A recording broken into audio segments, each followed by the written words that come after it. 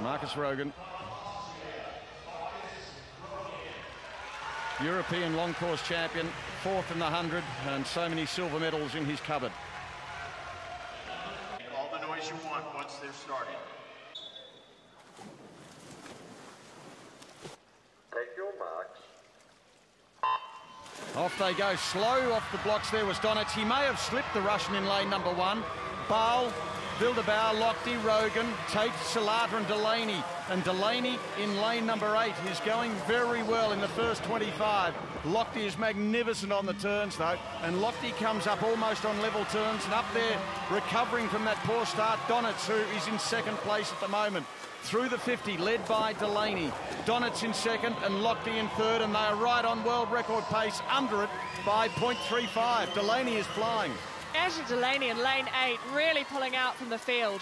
The beauty of this 200-metre race is you can really see these swimmers move through each 50, build up their pace and really get into their stroke, work the rotation. Delaney, Lochte moving up in the middle. Donitz, but Delaney is doing it very well as he goes down to the halfway mark, and he's still under world record pace. Can he hold it for the next 100? Lochte lurking in second place and Donitz third.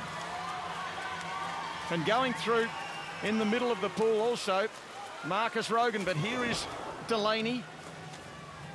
Top race so far, lost a bit on that turn and through they go in the middle. Lochte and Rogan challenging for the lead.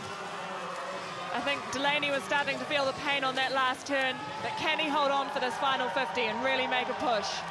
World record on offer here. Rogan it is in front of Lochte. They're under world record pace. Just 25 to swim now. Rogan, Lochte. Lochte's brilliant on the turns, as I mentioned. They come up as one. Lochte, Rogan. Rogan getting on top. Rogan, I reckon, might win this.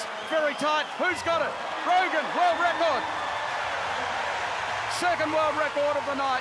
And Rogan has broken the dominance of Ryan Lochte and taken his world record.